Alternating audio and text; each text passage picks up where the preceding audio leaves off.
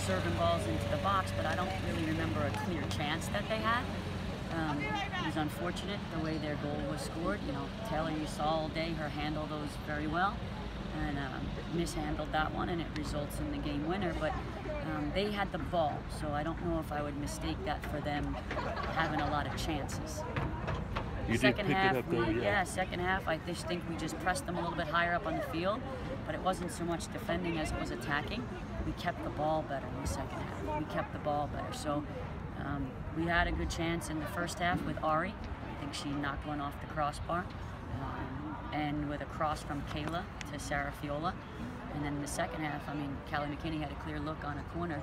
Their keeper made a big time save on it. So I thought in games like this, those are three really good chances, and we created them all. Despite not having the ball for 45 minutes in the first half, thought we did better with the ball in the second half, but then couldn't find the equalizer. Which, as you said, it's such little margin for error in all these games, is it not? I mean, for every team. No question. I mean, you watch all the ACC games are resorting to set pieces, throw-ins, different types of things like that. This is a mistake. So it's a game of inches. They had a better chance. I don't even know if I could call it a better chance. We had really good chances. They were a little bit more opportunistic. Taylor had a 7-save game. Last game, 9 saves. She's been quite busy back there the last few times out, right?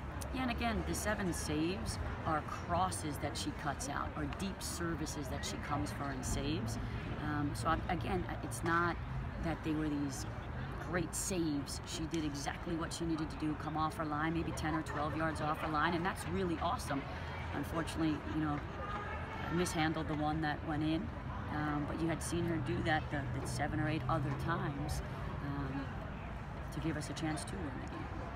Karen, now talk about having to go on the road for 3, and it comes down to the Final Four. You know, I mean, the Final 4 games, and everybody's going to be kind of jockeying for position the next couple weeks. Absolutely, especially at Virginia Tech, because Virginia Tech might be at the bottom of the league, but they're exceptional.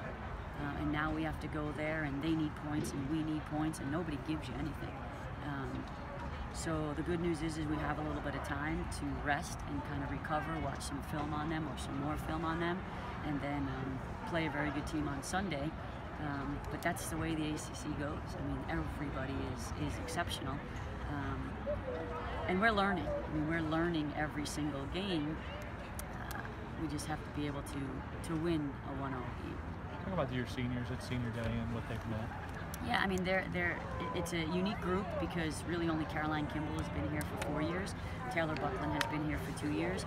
And then Vari, Andy, Hannah Harris have been here. Well, Hannah Harris has been here a little bit longer too, but Andy and Vari just 1 year from different institutions. And, you know, I think all players want to play.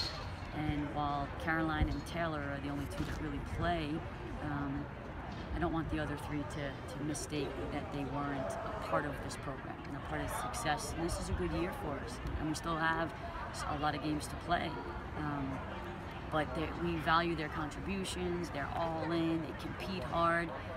I know they want more minutes on game day, but it's, unfortunately that's the way it goes sometimes.